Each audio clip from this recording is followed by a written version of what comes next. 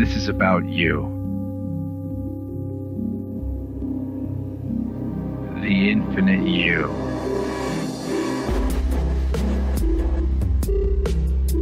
The part of you that can't be seen, can't be smelled, touched, or tasted.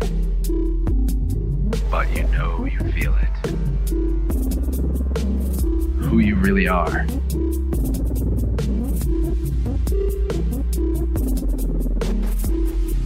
In a world lost to confusion, a universe that's partly illusion, when we look for meaning, we often simply find more delusion. Ground your consciousness in the sounds of the InnerVerse, a podcast about your true omnipotence. There's a universe inside each of us, but our beliefs keep us constrained to the edges of what we can imagine. The InnerVerse podcast is your portal to that infinite realm of ideas.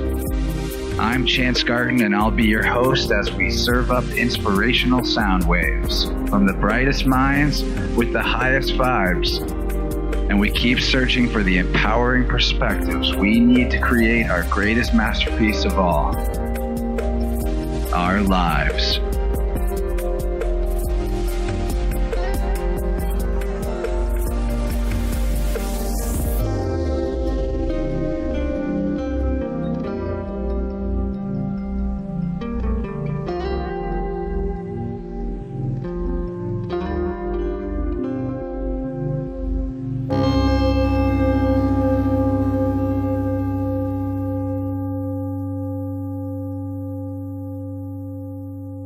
Welcome to the One Within All, to the InnerVerse. I'm your host, Chance, and as of this recording, it is a sunny Saturday on the 20th of July, 2019. And I don't know about you, but I'm a bit thunderstruck by the buck wild full moon in Capricorn we just surfed through. And it's a Mercury retrograde season to boot. But dear listeners, we're not going to let that slow us down. Indeed, it has been a doozy of a month for many of us. And whether your time has been magical or maniacal, I'd have to think that by now we're all taking more notice than ever before of the wisdom that's stored in the starry vault above. Today, we're going to pry open those doors of perception a few degrees farther with a grand unifying theory that connects the above and below in movement and in flow. It's called Astro-Yoga, and it's not exactly a new idea, but for our Western society, it's been forgotten for far too long. Past astrologers on our show have all agreed that the real mystery of the heavens is encoded in your body as much as it is by the stars. And so it only makes sense that we next begin to look at movement as the magic medicine for transmuting malefic planets, stagnant mentalities, and problematic personalities. Luckily, we have an expert with us to examine these ideas and more, with an emphasis on the functional elements of folklore from wisdom traditions around the world. She's divining the doings of the devas and prescribing the most potent poses for the people, and her name is Emily Ridout. Emily is a yoga teacher with over a decade's experience who has fused her advanced education in folklore into a fully developed system of specialized divination that will leave you with much more than just a memorable conversation. She actually synchronizes the yogic movements and practices she recommends with the individual's birth chart to develop a system that's tailored to their intentions and accounts for each client's unique strengths and weaknesses. The path to divinity is within, and gracious educators like Emily can show you the gateway to your Godhead, which is found at the intersection between body and mind. I was so excited for this talk today that I took the advice of a free chart of yogic movements for each sun sign that you can get by signing up to Emily's email list on her website at emilyridout.com. And based on the fact that I'm an Aries, I did as the chart suggested and tried a headstand, succeeding at it for pretty much the first time in my life, which was not only physically invigorating, but pretty mentally exciting as well, which makes a lot of sense because Aries represents the head, and doing a headstand circulates a ton of energy to the brain. So before we begin today, I'd like you all to stop what you're doing and get in a headstand and hold it for the entire conversation, if you don't mind. Of course, I'm kidding, but it is a great time right now to at least remember your basic breath awareness and take the few seconds required to ground yourself with some extra conscious oxygen intake. As we get ready to dive into this chat with Emily, check the show notes for links to learning more about Astro-Yoga with Emily at her website. Follow her on Instagram. And of course, don't forget that you can support InnerVerse on Patreon to get extra shows and a growing archive of extended episodes. Now I think it's more than time to do this thing. I couldn't be more grateful the stars have aligned to bring Emily to our online tribe for her first deep dive on the InnerVerse. So please join me by sending out an energetic blessing blast of welcoming love through the nearest quantum astral wormhole, or just get online and show her some love with a nice comment on social media. I've got more than enough questions and probably not enough time to get to them all, so I guess let's get to it. She's the loving lore master of life's astrological lessons and the yogini who can teach you to be your own personal genie. Emily Ridout, thanks for joining us and welcome to the InnerVerse. Wow, thank you for having me. That was an impressive introduction. You should be like a musical hype man or something in your spare time. Dude, I'm definitely a hype man. I mean, it's a different system, but in ideology, I'm a 7. So that's like the enthusiast. That's why I do what I do. It kind of came naturally to me. Before I even learned about divination, all it did was confirm when I learned about it that I was doing the right stuff. So tell us about who you are and how you got to be this particular character in life. Well, as you noted, my name is Emily, and I have 2 degrees in folklore, which is the study of creative pursuits, wellness pursuits, traditional knowledge in everyday life that has either existed in the past or the present. And I lived my whole life with this incredible fascination with the esoteric, astrology, definitely yoga. Yoga was my gateway drug. And then about 10 years ago, I was living in India and I stumbled upon my first deep dive into astrology. And at the time, I didn't even know if I believed in astrology. I thought, interesting, I'd love to learn about it, but I wasn't sure how it worked. I didn't quite understand the connection between your body, between the timing of the universe, the timing of the planets, and the timing of our lives on Earth, including the natural cycles of the world.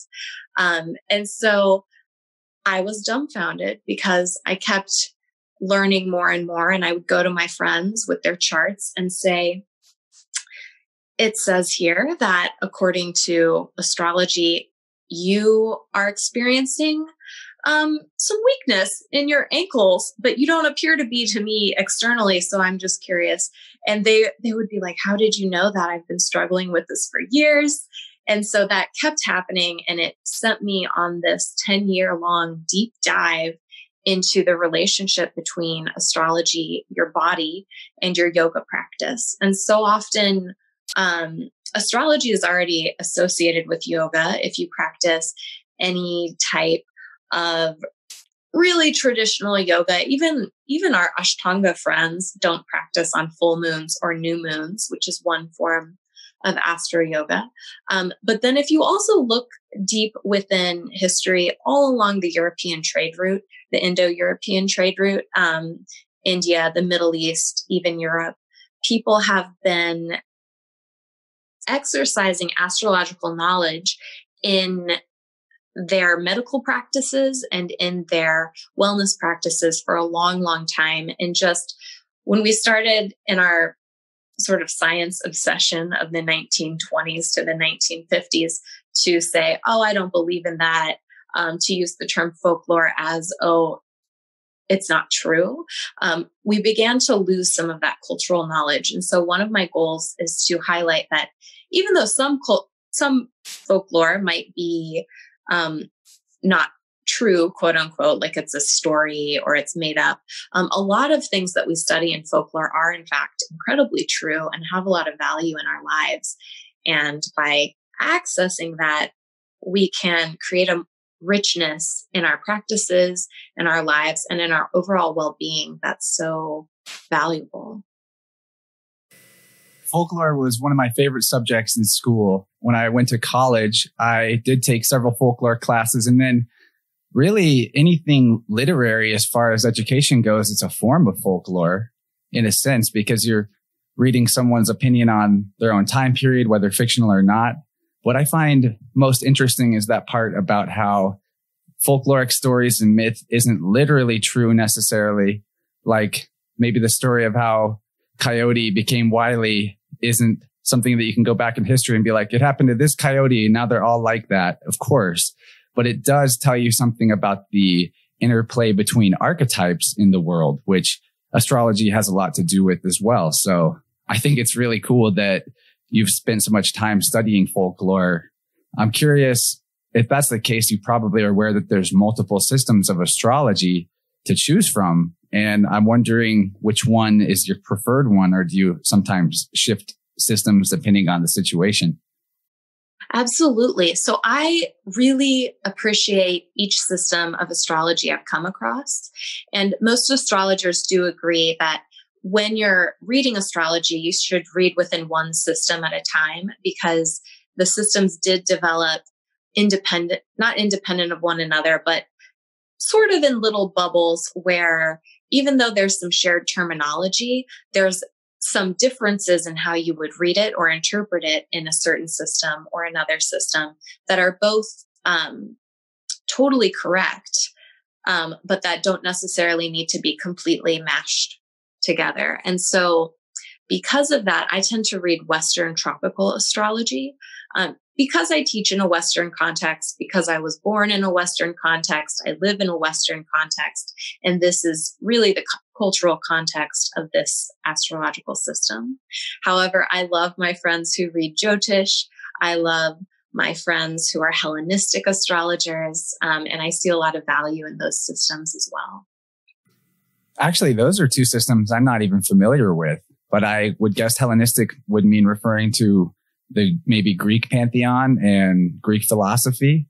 I'm more familiar with sidereal lately because I found that pretty interesting. And also I'm aware of Vedic astrology, which comes from the Hindu tradition. But what are some interesting elements of Hellenistic astrology that you're aware of? That's kind of a new one for me. Sure. So the Hellenistic astrologers it's more close to Western astrology, but they only recognize the planets that are visible to the naked eye. So Uranus, Neptune, Pluto are not included in what they do. And I believe a lot of Hellenistic astrologers have some degree of knowledge of horary astrology, which is a way of planning out the exact timing of events that was used in that cultural context. The Jyotish one that you mentioned is actually the same as Vedic astrology. It's another word for the same thing. It means the science of light. I like that idea of horary astrology because it seems like, I'm personally a big conspiracy research nut, and there's something either mystical happening that the universe lines things up, or people in positions of occulted power somehow line up world events to do this on purpose and get more energy out of them. But you can always find an astrological correlation to big things that go down in the world that everybody hears about to what's happening in the stars right then. And it's kind of like a chicken or an egg question. I would say, which one influences the other? Maybe it's just a mere reflection of one another. What do you think? Well, the why is a fascinating question, right? People sometimes say, well, is it the gravity of the planets among each other? I really believe that the universe moves in cycles and patterns of time. So when we look up at the stars and the planets, what we're really looking at is this complicated divine clock, right? That's moving with this sort of sacred geometric pattern that we see up there. But then when you look down at the cellular level of your body, on the atomic level of what's going on in matter, you see it reflected in shape and in pattern and in timing. And so astrology is really looking at the timing of your life, the good things, the ugly things, the pretty things, and then those challenges that sort of pressure cook you into growing and expanding. Yes, you can look at it as frequency. It's one of those new age words that kind of loses its meaning in its overuse. But what frequency literally means is how frequently does this measurable thing occur? So I heard you talking about Saturn cycles, for example, happening in years of 7 as it squares and conjuncts moving around in its 28 to 30 year cycle. So what are some of the ways that we can take into account the frequency of certain seasonal things or planetary movements in our movement practices. Could you give an example of, details about how you're mapping astrology to a yogic practice for the general population for a certain day or for an individual based on their chart? I'm curious about some real world examples of that. Absolutely. So I can get really deeply into detail, and I do for my classes and my students, but the number one first way that you might approach Astro-Yoga is to simply choose the sun or the moon and to look at the patterns of those. They're called the luminaries in astrology, and they are these great influences, and they're the easiest to track. So a great example is the sun in the summer, right when Cancer season starts, is the solstice. And then right when Capricorn season starts in the winter is the winter solstice. Libra and Aries seasons are the two equinoxes. And so people, a lot of yoga practitioners already, without knowing that this is Astro-Yoga, practice 108 sun salutes on the solstices and begin to practice equilibrium balances on the equinoxes. So that's just the simplest way to start for my clients. So I actually took a look at your chart. You emailed me your birth time, and I took a peek right before this, and I noticed you just had a Saturn return. So in that case, not all of your yoga students or clients or whoever are going to be having a Saturn return at the same time. So you wouldn't necessarily teach a public class about a Saturn return unless if you knew everybody in there happened to be the exact same age and we're all going through it. But as far as Saturn returns go, Saturn actually rules the bones of the body, the actual structural system. Saturn is the lord of time.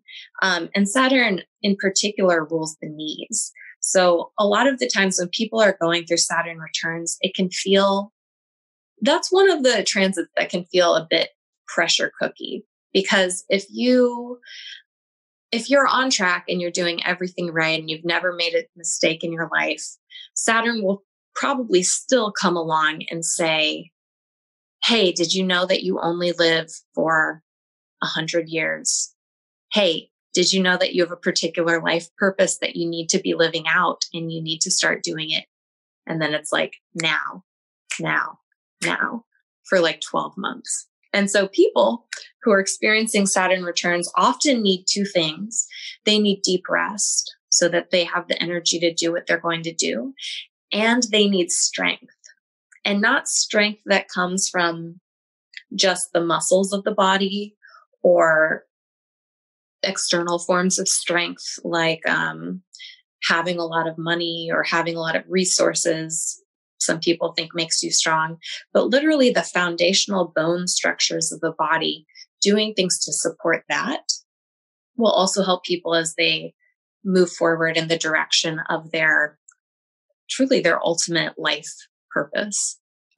I like being used as an example there because I can reflect on the last couple of years, 28 to 30, and how the pressure that was on me was like really around making this show and expressing what I'm here to express in the world. And so it got to the point where I would feel like I was almost overburdening myself with the need to do that and taking other things out of whack by that.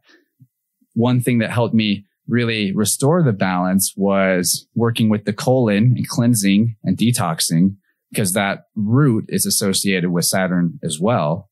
And that's also where a big part of our strength comes from internally. If we can have serious discipline on what's going on to our gut, then that can reflect out to discipline everywhere else. And Saturn being the disciplinarian, I think that part of your energy system likes to be recognized and coordinated with. And whenever you lack all forms of discipline, you do wind up with gut problems, health problems, digestive problems. It's the whole nine. So, really, even before one gets to their Saturn return, they can work with the Saturnian energy and the internal power generator purification center that's in the Dantian, the lower abdomen. There are, what are some good yogic movements for tuning up your Saturn? So the first thing you need to do is in order to focus on strengthening what you have is to release those things that you don't have or that you don't need, I should say. So usually the first thing is a breath work purge, essentially. So things to wake up the low chakras. If you ever do the type of breath where you do a forced in and exhale, like, or the one that seems like you're panting because you're just bouncing your wall in and out, that's going to affect a lot of the earth signs. So a lot of Virgo stuff is down there, as you noted, some Capricorn stuff, and it's going to start churning out things that live in your lower chakras. So, and to be clear, like the reason a lot of people at their first Saturn return haven't achieved their life purpose is simply because they're young. They had to go through their first entire cycle of Saturn moving through their chart.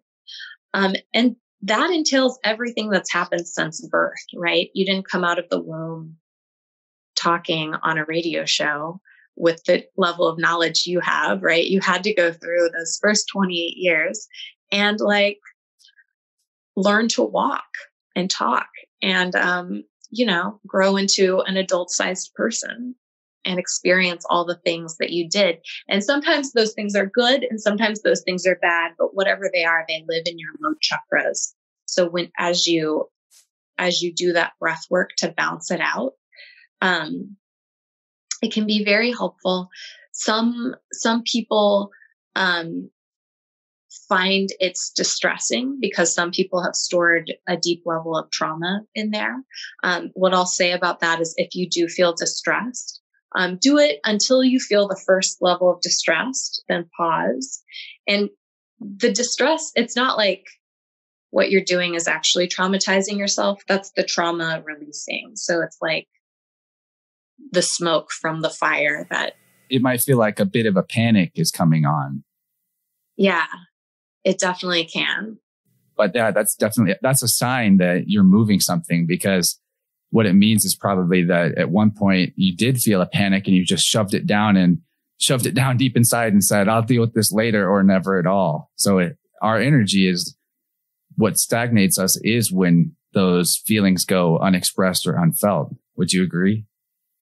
I would definitely agree with that. I, as a yoga teacher, am obsessed with this idea of whole body consciousness, right? The idea that your brain stores its intelligence, right? The reasoning, thinking mind.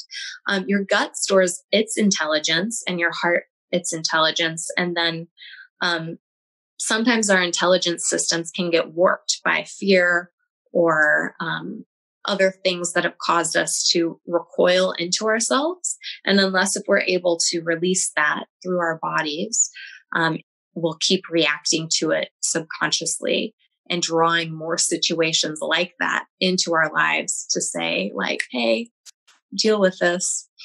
I'm still here in your second chakra or wherever. I am wondering what you can say about your own chart and how you've informed your own perspective on life for yourself. Are there any good examples of a time when you were able to, using astrological analysis, help yourself make a better decision or make a change that you were resisting? Absolutely. So I have a very recent example. I actually right now am experiencing an interesting transit of Pluto and Saturn in my seventh house. And just to give some background, your seventh house is your house of relationship. Pluto is the planet of deep transformation. In mythology, Pluto is like Hades, the god of death. Of course, in like Greek and Roman mythology, the god of death is actually more like a dark mothering figure who helps you move through transition, right? A recycler.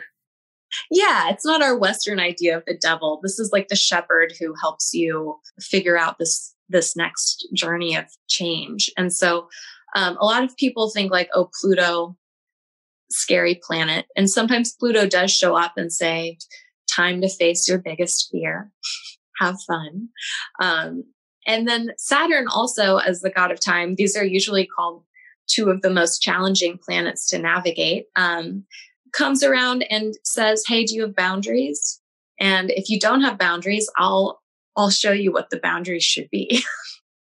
So navigating that, it's all going through Capricorn, which Saturn is naturally at home in Capricorn. And so I'm actually experiencing a shift in location because of a relationship. So, that's the external Saturn thing. Could be viewed as another person coming through your life. And my partner is actually an ascendant in Capricorn. And since Saturn rules Capricorn, you can sort of see him there. But then as well, there's this motion of Pluto through there, and I'm actually changing location.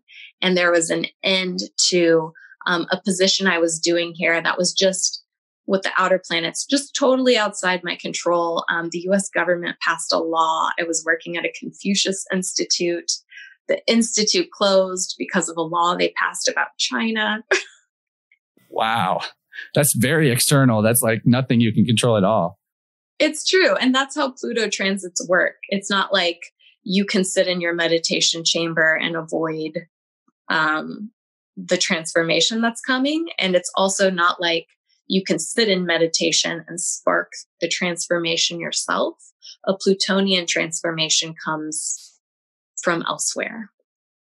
Oh, that's a really good point to bring up, that there are times where you can see a transit coming or feel a certain type of energy in the lineup, you could say, whether you're looking at the stars or not. And in some instances, you could possibly, through ritual or physical practices, bring that energy into your experience in a way of your choosing rather than it just kind of coming and happening. However, would you agree that you can kind of deflect or redirect certain changes to your favor that way?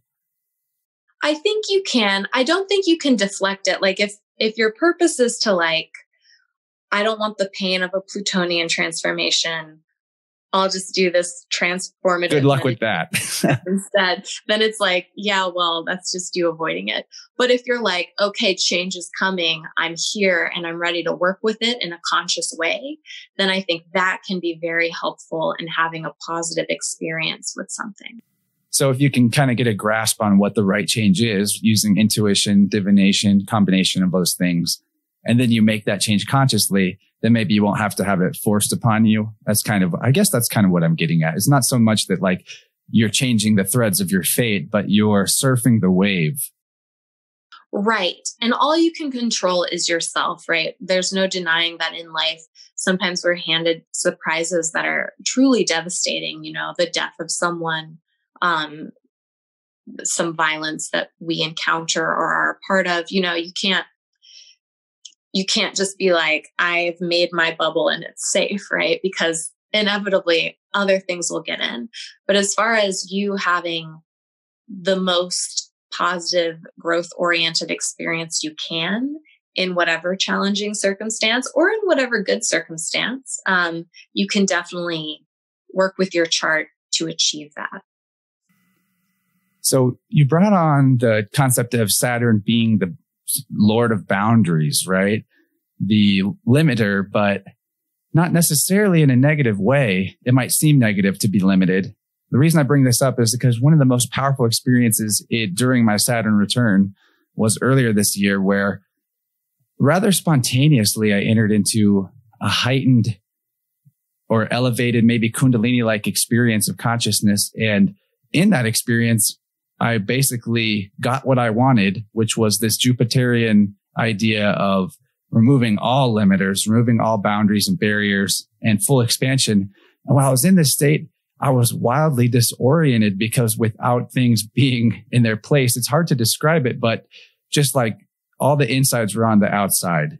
I was experiencing the reality in a very psychedelic way for hours, and it was spontaneous and intense. But in the end of it, why I bring this up as being so remarkable is I gained a respect for Saturn, or the limiter, which I had seen very largely through a negative lens. Almost, you can connect Saturnian occultism with Satanism in many ways, because in an inverted form, that's actually what it represents.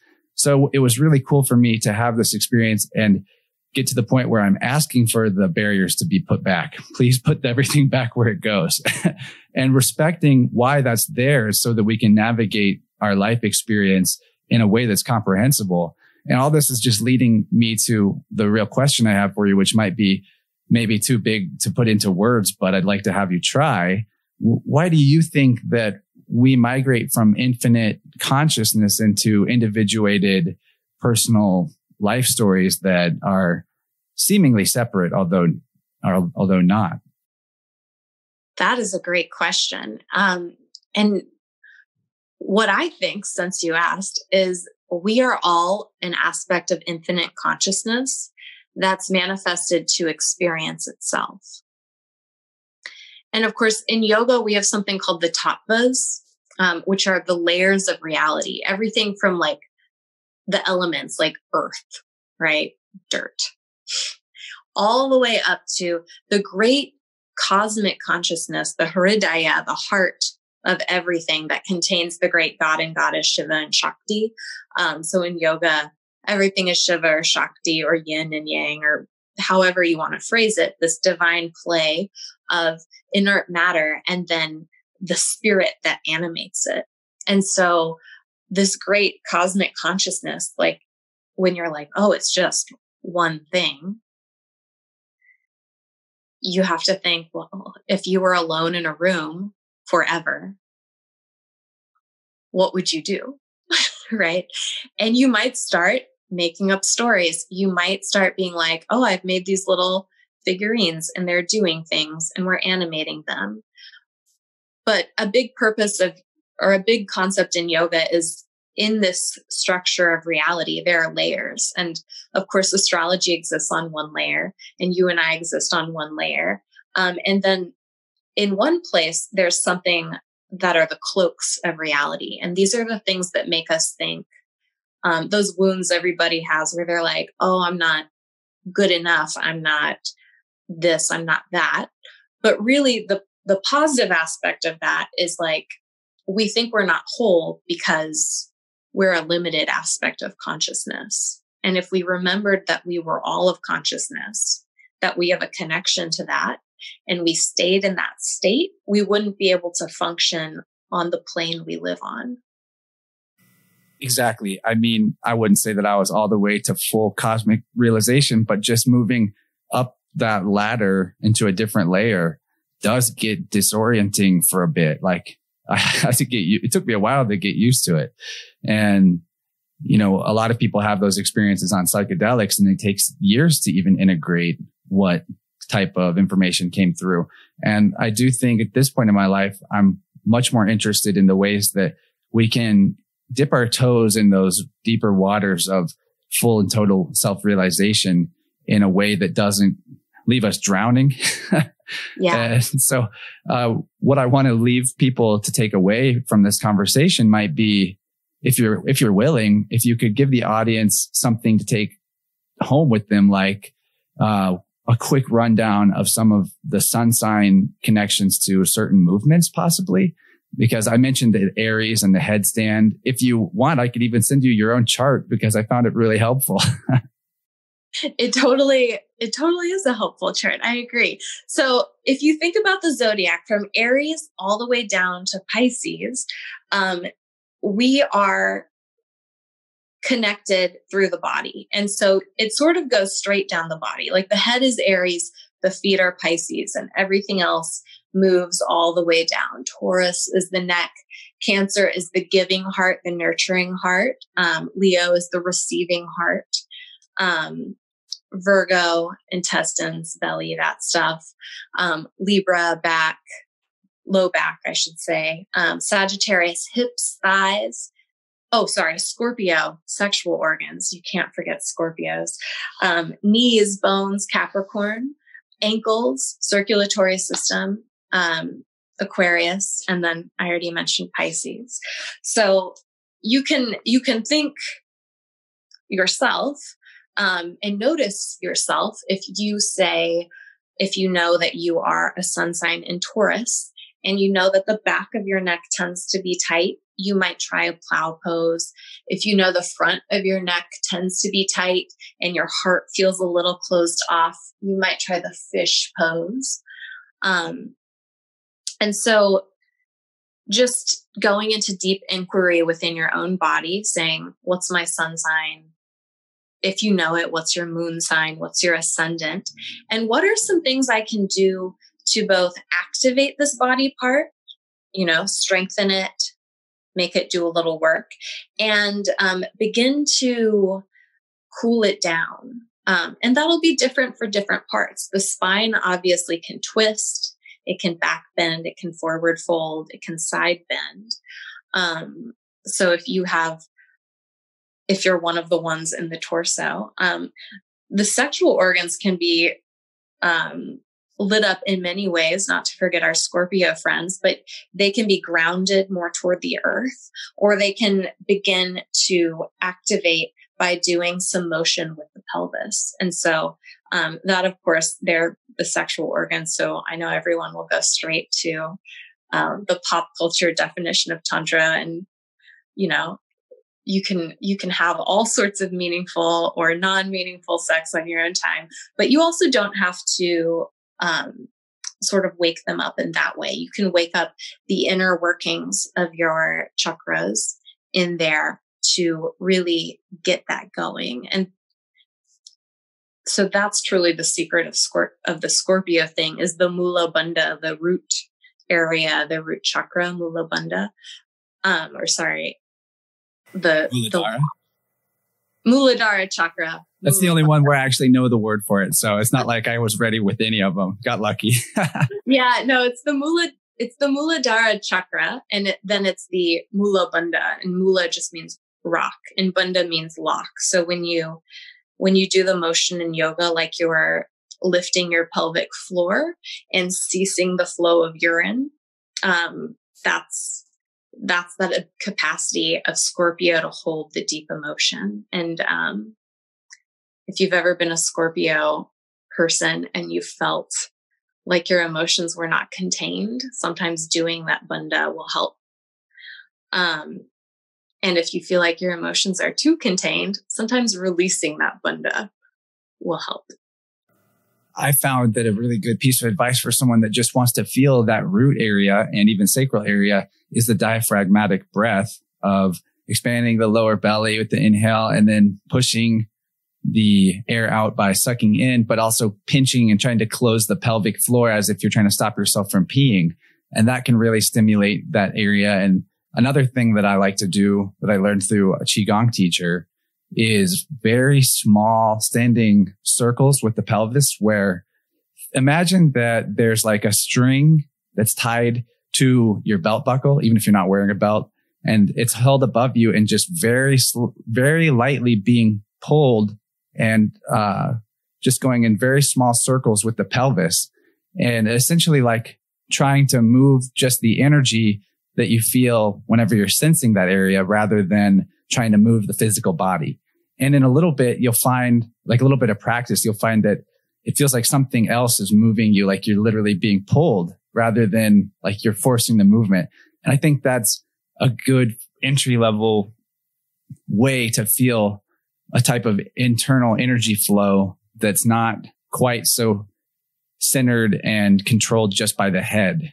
That's one that has really helped me with those areas personally. That's a really beautiful practice. And it goes into that thought of the deep water, because Scorpio is the deep water sign. And water being something that flows on its own once it's set into motion. And us being, mostly water. Doing that practice sounds wonderful. So. Yeah, you can combine it with other body parts too. You can do small circles with your feet, small circles with your hips, like I just described. You can do it with your head. You can raise a hand in the air and do it that way. And I find that whenever you're seeking to just do these very subtle movements, sometimes it can have the most profound feeling to it. As I understand it, you're actually practicing moving the energetic body, which is, like you described, one of those layers of reality. Your physical body has an energetic body that's inhabiting it in a sense that's almost like almost like a second body that's just on a subtler, less dense level. And you can, I feel like when I'm doing those practices a lot, I can kind of push that energetic body slightly out of line with the physical body and like come out of it a little bit and snap back in. I don't know how else to describe it. When you do these practices while looking in a mirror and let your gaze kind of defocalize a little bit, you'll start to even potentially perceive the aura of that energy body moving around, swirling around your physical form as you stare at it. So to me, it's something I've had a lot of fun exploring and experimenting with in my life. And I hope others can take this opportunity, if it's not something they've looked into, to really realize that the movement practices of all of the folkloric traditions have a lot of merit, regardless of which one you're studying. It's a matter of learning and getting in tune with your own body and self through a symbol system that you can study and come to understand. And it's like teaching your mind and body a language for communicating with one another. Absolutely. Like the reason to follow one system is just so you can have a coherent structure of study. But all these systems, like one system might call it one thing, one system might call it another thing, but they're all trying to point us, I think, toward the same ultimate truth, which, what good is a spiritual system if there's not like truth involved, right? Yeah, what good is anything without truth as its core, which for me is like beauty. If it's an experience that's creating and generating beauty in your life or opening you up to perceive the beauty in life, that's where the magic is. That's where the life force is. And one thing I wanted to ask you was if you know of any poses that are particularly good for opening up the imagination or stimulating creativity. Absolutely. So it depends, I suppose, on the type of creativity you want to do. But usually Pisces is the great artist of the zodiac. They're the ones who look at boundaries and say, we don't need those. We can start to expand and enter this state of a dreamlike reality. And so there's a lot of meaning in Piscean style art and also a lot of deep beauty. And so Pisces, you are one, aren't you? May I ask? I'm not Pisces. I'm a Capricorn sun. Oh, okay. I misinterpreted the sign symbol that's on your website. The Cancer sign is on my website. That's my ascendant. Oh, okay, cool. Sorry to interrupt there. No, it's okay. I put it there because Cancer is the sign of nurturing and caring, and I really care about the people I work with. So I thought that would be an appropriate symbol. But yeah, as far as a Pisces stimulating the creativity, I would start by trying to do either a toe balance or a toe stretch, which is simply where you sit on your heels and your toes are tucked under. And if you've not done this, it can create in most bodies a strong, sometimes unpleasant sensation. So you don't have to hold it for long. But once you feel the energy surging up from your feet, then I would begin to move the body like water. So anytime there's a spark in the body, you can begin to do slow, subtle movements. And this is in part yoga. It's also in part in the art form continuum, which is a healing practice that came out of modern dance. But you just start to slowly move the body spontaneously from what's exiting your feet. And in doing that, your body will begin to experience its own flow. And hopefully, whatever was living in your feet, those latent impressions that your feet, which are sensitive little beings, noticed, will start to rise up through the spine toward your head. So I would try that. That's really interesting to me in particular, because I actually already do that pose of sitting on the heels with the toes tucked under a lot, like daily. I mentioned I was Aries sun sign in the intro, which is true, but I'm also cusped with Pisces, like right on there. And in sidereal astrology, like 5 of my planets are in Pisces. So depending on how you look at it, I'm as Pisces as I am Aries. And which is interesting because that's the head and the feet. It's like the farthest signs away from each other to be cusped with. Or if another way of looking at it, the beginning and the end connect and it's a circular thing. But I didn't ever incorporate some sort of flowing, watery, Tai Chi-like movement after sitting in that pose. And that sounds like a really good way to draw that energy up, because I know what you're talking about, how you start to feel like this tingling, almost bursting with energy whenever you focus on stretching or put a lot of weight on a certain part of the body. It can just build up and build up. And I've never actually made an attempt to move that energy like you describe. And I'm going to give it a shot because it's something I was already doing half of that. And that's cool to hear. I love it. Oh, cool. Well, let me know how that goes for you. Absolutely. Maybe by the time I'm recording an outro to this conversation later, I'll be able to report on trying that out. But really awesome. Before we finish the first hour, I wanted to ask you maybe if you could describe how you personalize a set of practices for individuals that you deal with as clients. Sure. So I look at their chart, which if you can read astrology, this might make sense. If you aren't as familiar, it might feel a little strange at first, but there are angles among planets and there are configurations. So when an astrologer reads your chart, they're not just reading like your sun is here, your moon is here, your Jupiter's here, like you get if you've ever gotten one of those free things and there's a paragraph on each. They're looking entirely at the systematic configuration of you. And so I look at the angles among planets. I look at areas of their life that the person has perhaps self-reported that they'd really like to work on. And then I look at areas where there are important transits happening. And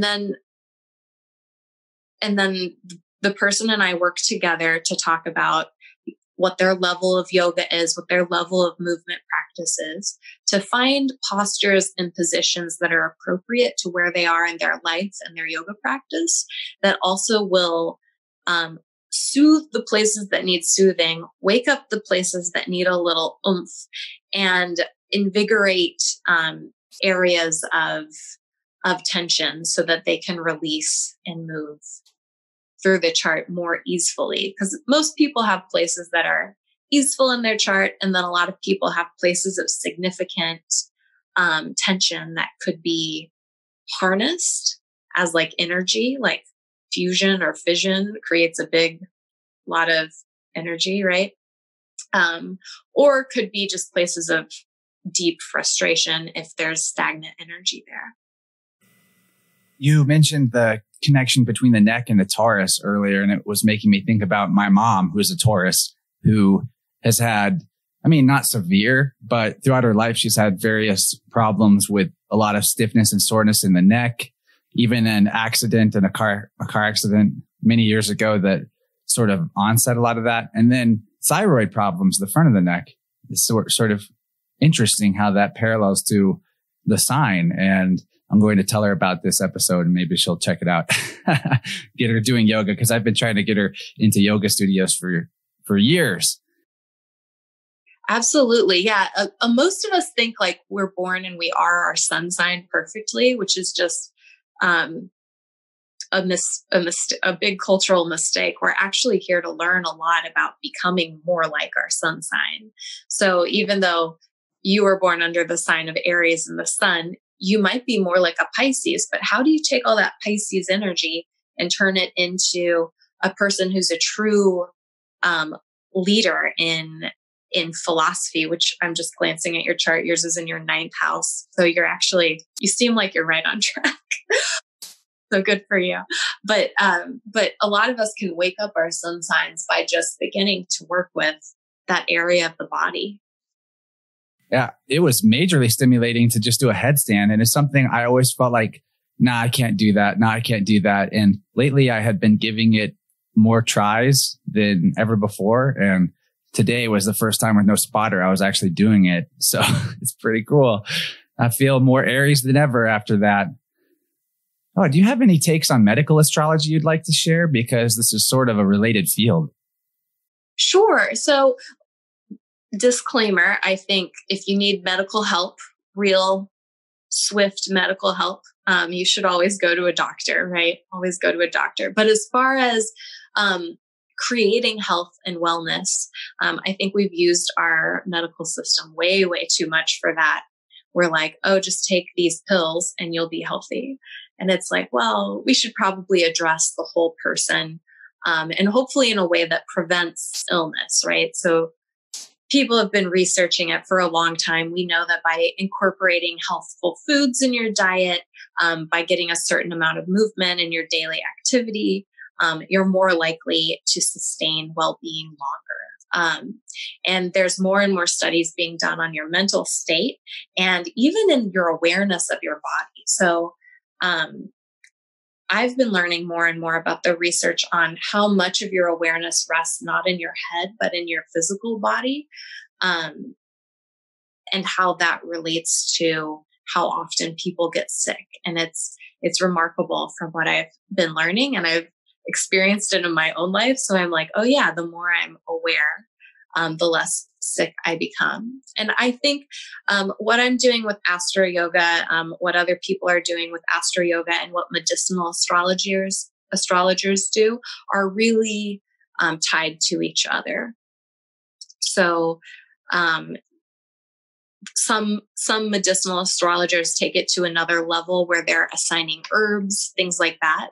And that's, if you look at like Jyotish astrology, that's what the Ayurvedic doctors are doing, is they're looking at the whole person. Sometimes they involve an astrologer and then they're offering them cures, right? Which are herbs that they eat, or certain ways of eating, certain ways of being, sometimes even mudras and mantras, taking it back to the yoga. And so for me, it's all of a piece. It's just attacking it at a slightly different angle.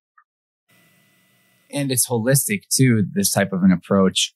It hasn't actually hit the airwaves yet. I haven't published it, but the next episode I'm about to put out of the show is with a guy named Keith Gladys, who spent almost a decade working with a Taoist herbal master and using Qigong practices, taking a lot of herbs to actually heal himself from a very debilitating case of Lyme disease.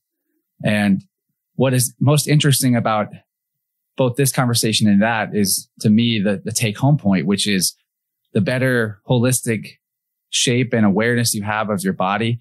Total self-realization is what I would call it. The closer you can get to total self-realization, literally being aware and realizing everything that's going on with you on every level as much as possible, that is what prevents pretty much every type of malady you could get. Like, it's even the cure for cancer. We've all seen it 1,000 times. Someone that's diagnosed with cancer going into extreme rebalancing mode and a holistic, harmonious approach to healing their body, and it goes away. It's pretty consistently clear. And relying too heavily on the fix it button or the fix it pill definitely doesn't do us any favors for self-realization or awareness. So it's cool to be getting constant confirmation and reflection on that. And I intend to maintain a high level of health my whole life, because I found out about this before I started getting really sick.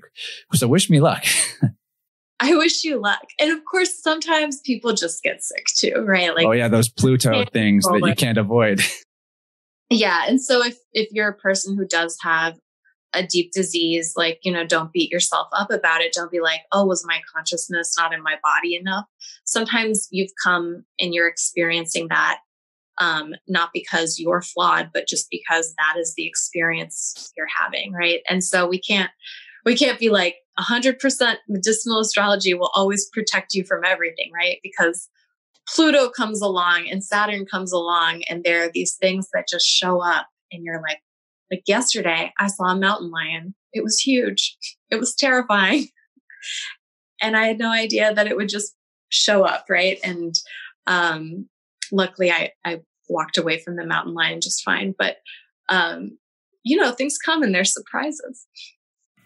But that's also part of the fun. Wouldn't want to know everything. Otherwise, astrology would really be too much of a cheat code if you could just figure out everything from decoding it and have no surprises left. What would the point be? You'd just be right back to being that solitary, infinite consciousness locked in a room with yourself, which is, it's good to know that that's what you are ultimately, but it's fun to play. It's fun to surprise yourself, create the game of life, right?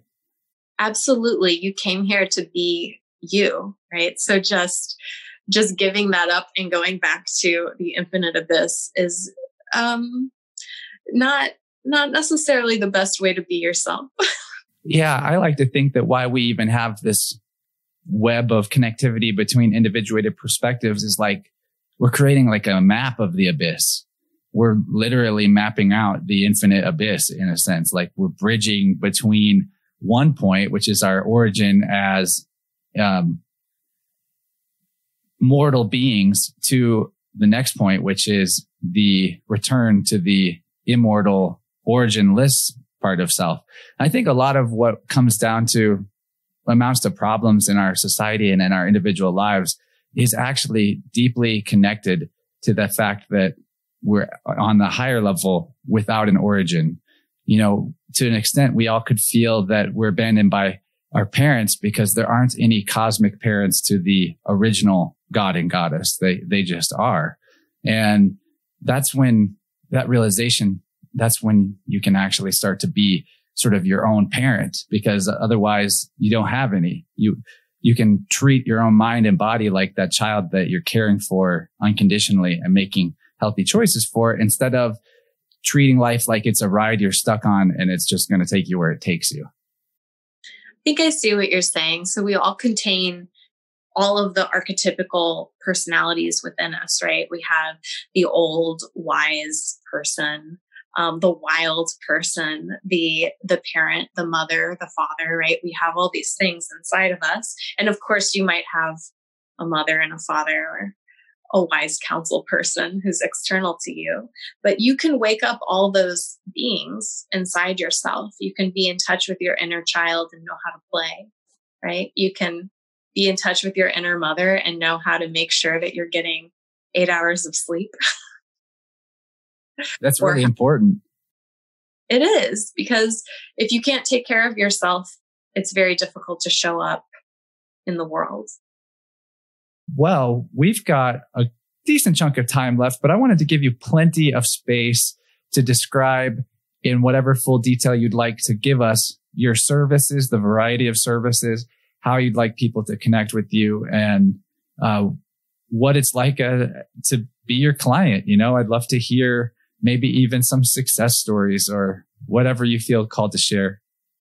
Sure. So, what is it like to be my client? I think my clients come because they want to understand more about astrology and they want to deepen their yoga practice. And often I just read an astrological chart for a person who maybe isn't as interested in the yoga aspect of it. And there are things you can do that aren't yoga that will wake up aspects of your chart.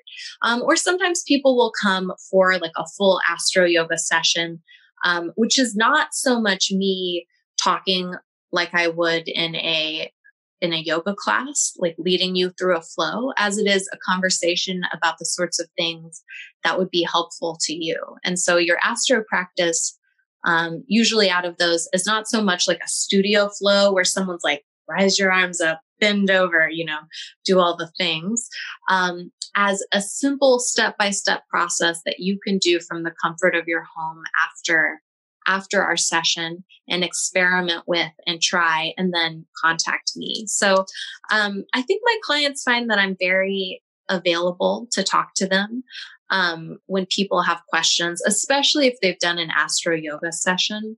I know astrology sessions, everyone has 1,000 questions afterwards, and I'll answer some of them, or you can come back for a second reading. But with Astro-Yoga, because it is so personal, it's not uncommon for some of my clients to call me afterwards and say, oh, I experienced this when I was doing this posture and I was curious about that. And sometimes I say, oh, well, that's a really intense emotion and maybe we should add this extra thing that you can do. Or sometimes we'll tweak it a little bit, or sometimes they'll call me and say, oh my gosh, it's working great. And I was feeling a little stuck in this area or that area, but I've actually seen a lot of growth. So that's what it's like to, from my perspective, at least for my clients.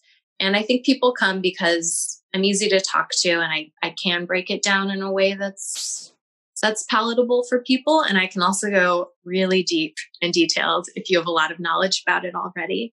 So my offers that I have on my website right now, first things first, I offer something very, very free, which is every week I send out a weekly Astro-Yoga forecast with a pose that you might consider doing that week according to what was going on in the stars. And then I write a little couple paragraphs just about what is happening in the stars, some things I'd like to highlight. And there's step-by-step instructions and some tips on how to do the yoga pose. So if you're listening to this, please sign up for that. It is free. It's every Tuesday. I send it out. And I'm also doing a couple free other things. I think by the time this publishes, it might already be done, but I'll probably do it again as I do week-long video series that are also free that you just have to sign up for. And it's just tips on how to navigate your energy body, short, less than 5-minute practices to do to connect from the comfort of your own home. From there, I do paid services. I do tarot readings, astrology readings, synastry readings, which are two people's astrology charts combined to look at compatibility. I do mini astrology readings for less money that are just short, focused on one thing, like your sun, moon, rising, or sometimes people want to focus on their Venus or their Mars or some combination there. And I also do Astro-Yoga sessions, which I think is what I'm most well known for. And that's just simply looking at the chart and figuring out postures, practices you can do that will enliven and awaken it. Sounds like a lot of stuff that you do for people. Honestly, you've devoted a big chunk of your life to it, clearly. And there's many ways to make money in the world that are probably even easier. So we thank you for your service and being yourself and providing this multi-leveled, multi-layered version of self-analysis and movement mastery. It's extremely cool. I guess we're about to pull this train into the station. So Emily, please give us your closing thoughts on this talk. Thank you so much for being here. It's been a very great learning experience and a lot of fun to connect with you, as I've been anticipating for months. I was planning this a long time ago. Also, don't forget to remind people how they can connect with you online and how you'd like to be found. Absolutely. Well, Chance, thank you for having me on your podcast. This was such a pleasurable conversation for me.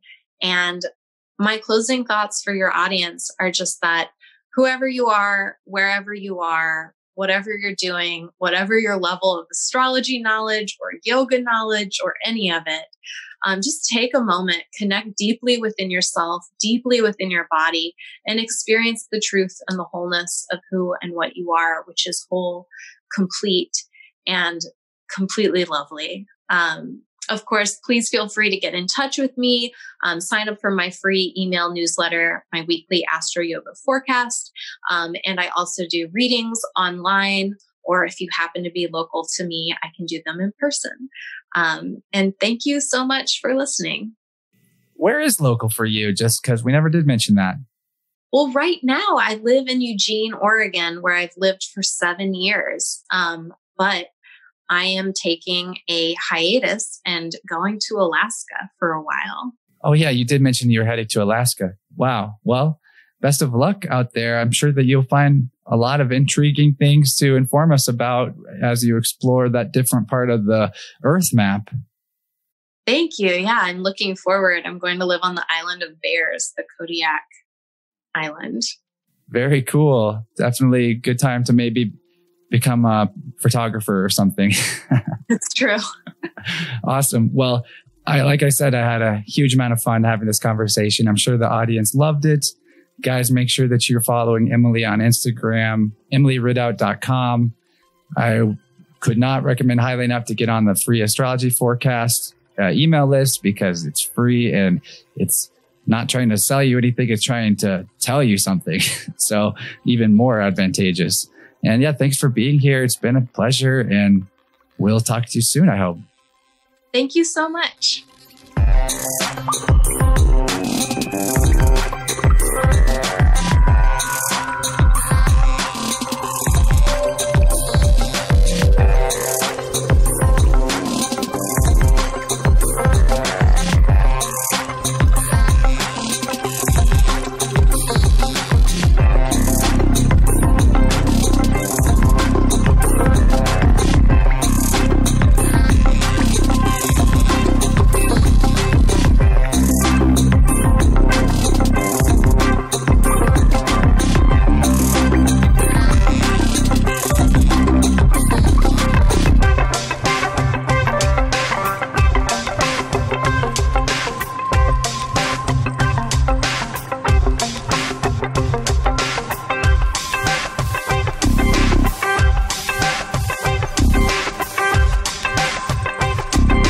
There it is, beautiful friends, another episode complete.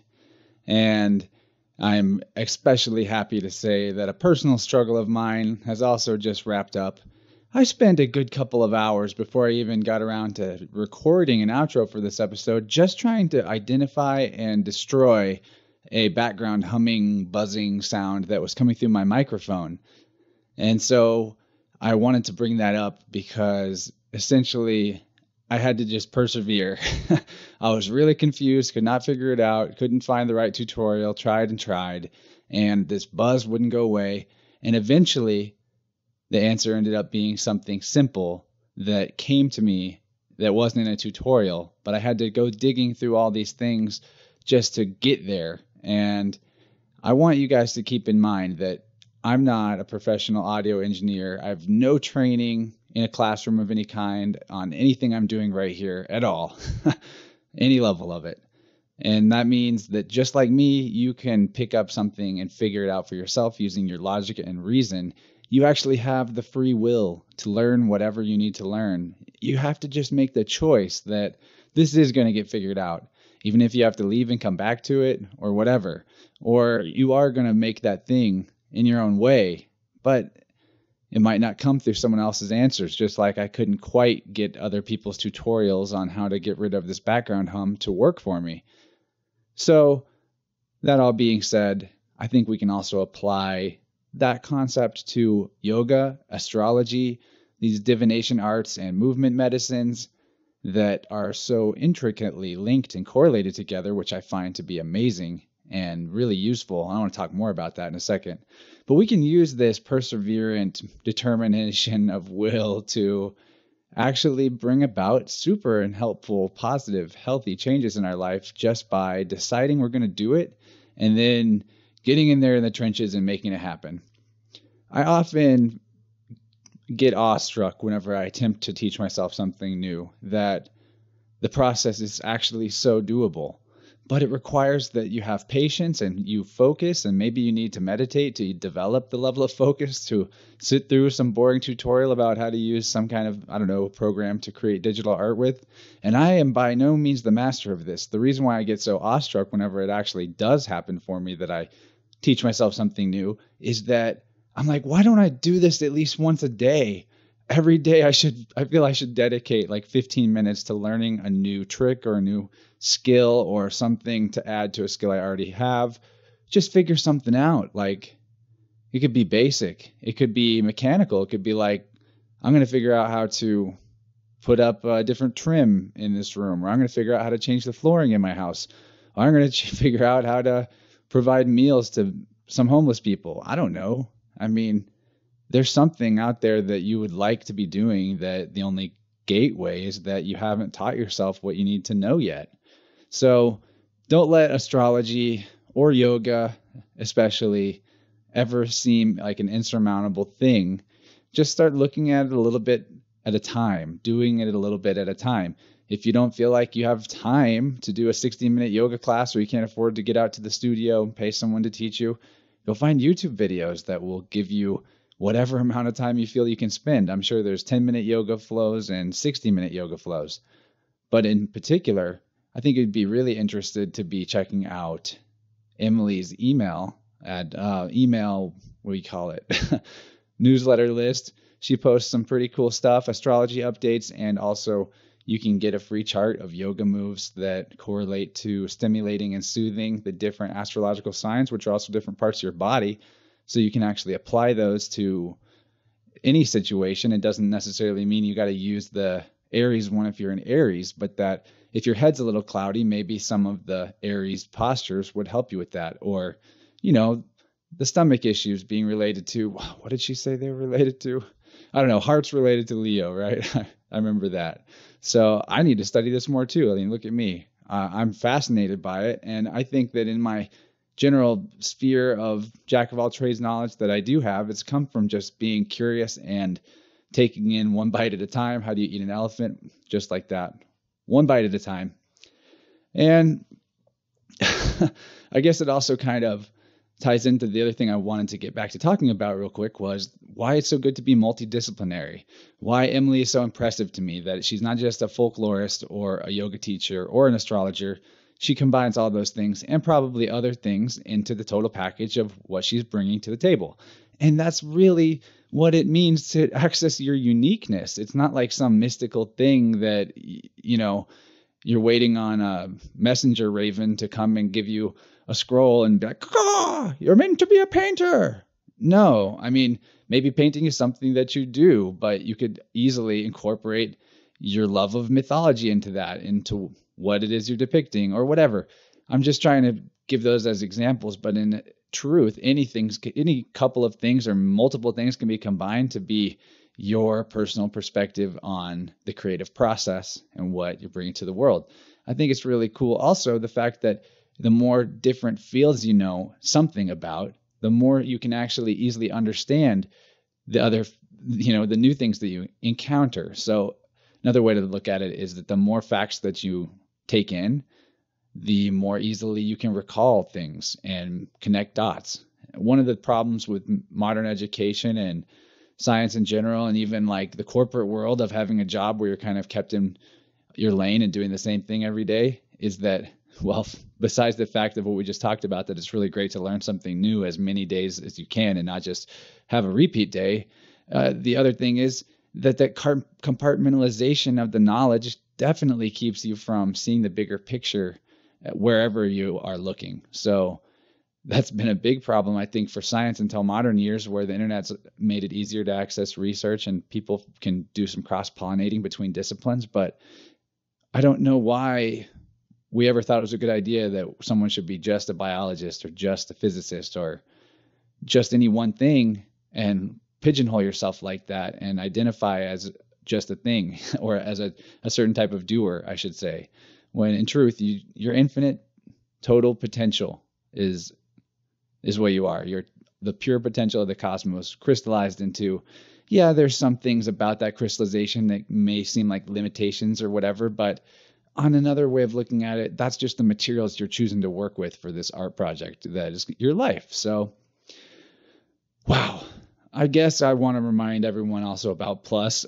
I just kind of went on my rant, but you might not have heard the second hour of this conversation if you're not a subscriber to InnerVerse. And I'd sure love it if you'd become one. Not only would you please me by being able to tune in to the second part of all of our chats, which tend to get a lot more high vibrational, if you will, metaphysical, all around, more interesting after you've warmed up with a person for an hour.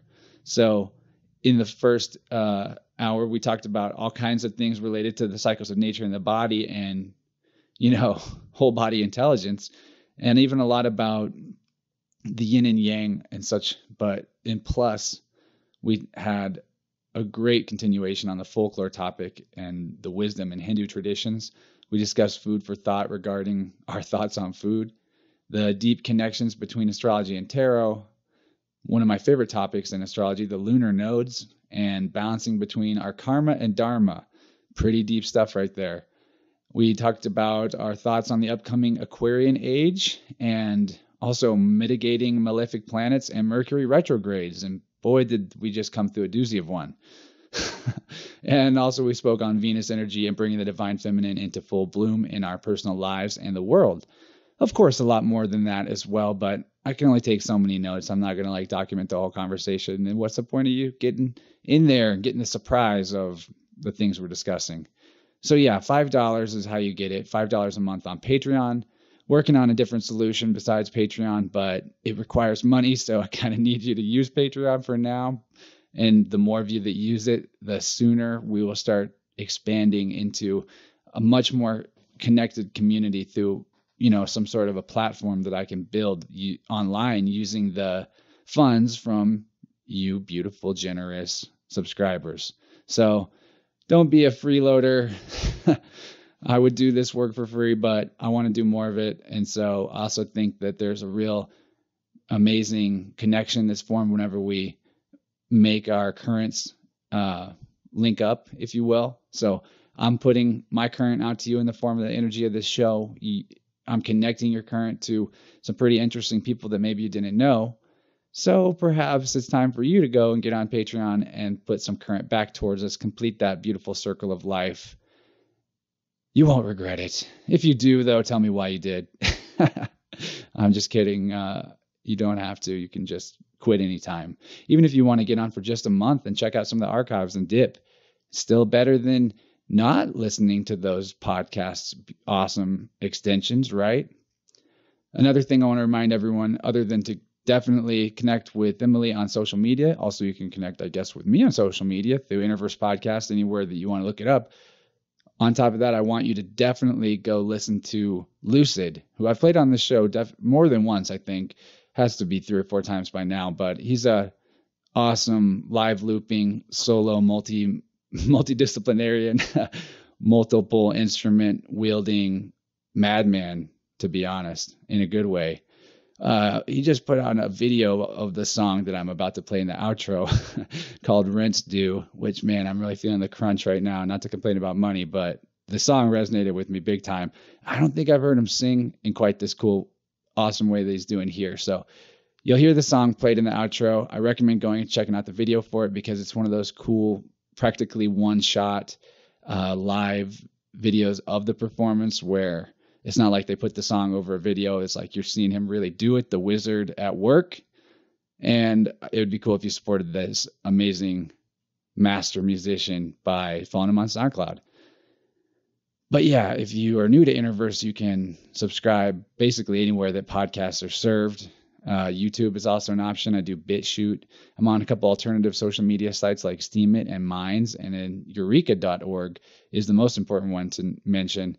I have an intention to keep mentioning it regularly because it's my favorite of the alternative social media sites out there. Also, it's created by a friend of the show, Yura Soul, and it's completely designed and dedicated to being a heart-opening space and a channel for compassionate communication, as well as true and uncensored information, freedom of speech, and freedom of consciousness in all elements. So check out Eureka.org. Go send me a friend request there. I think you'll like the features once you get the hang of it. It's got a lot of them. It's quite robust. So yeah, find all the links to things I just mentioned in the show note, including patreon.com/InnerVerse. Thanks for sticking with me for another episode, or thanks for joining me for your first time if you're new. Really happy for all you friends of Emily's that have come along to check out this episode with her. And I'm sure that it was a thrill to hear her express herself so authentically. And I definitely got a lot out of it. Shout out to Emily Steinmetz for connecting us for this episode as well.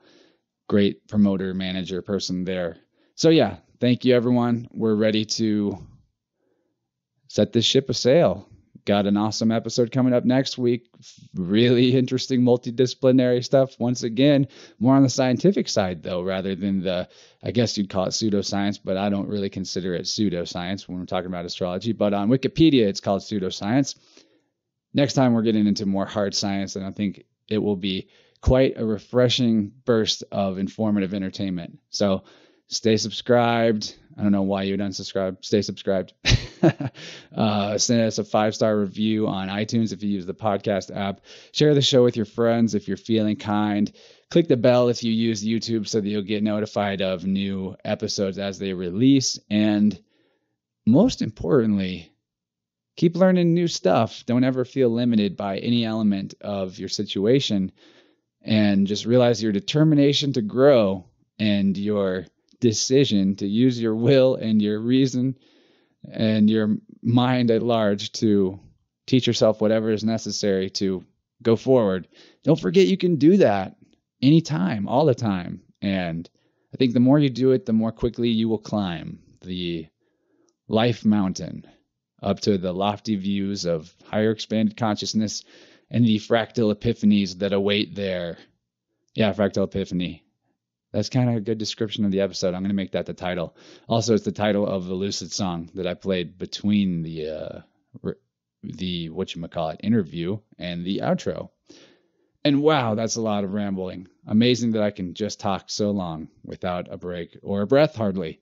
Because before I get in front of the mic, I'm like, what am I going to say? I'm like dreading it for some reason. But yeah, there's plenty to say. Overactive throat chakra for sure. Love you guys. Catch you next week.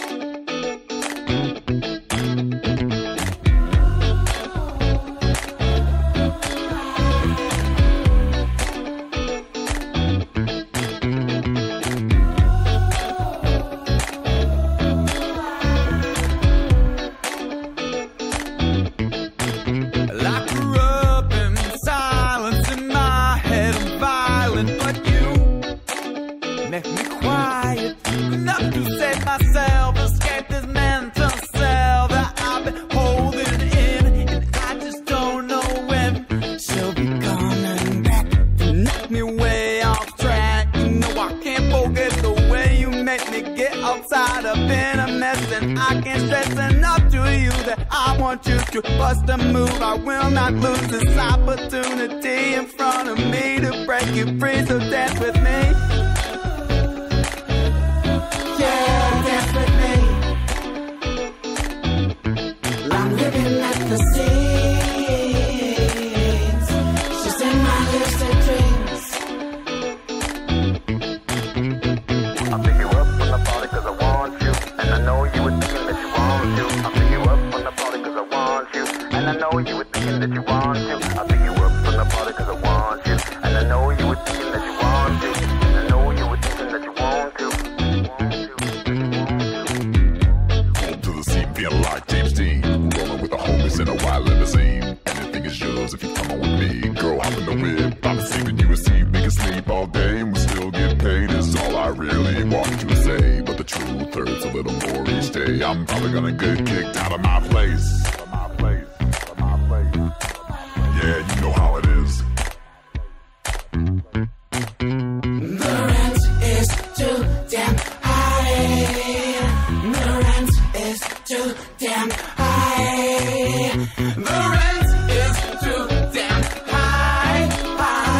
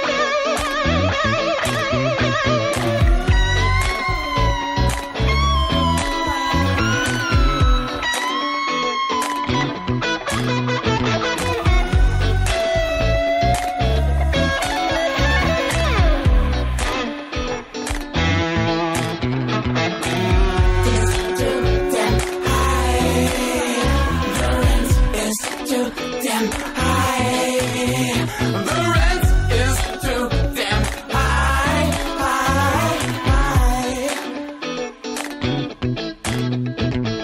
Man, I gotta get out of this place.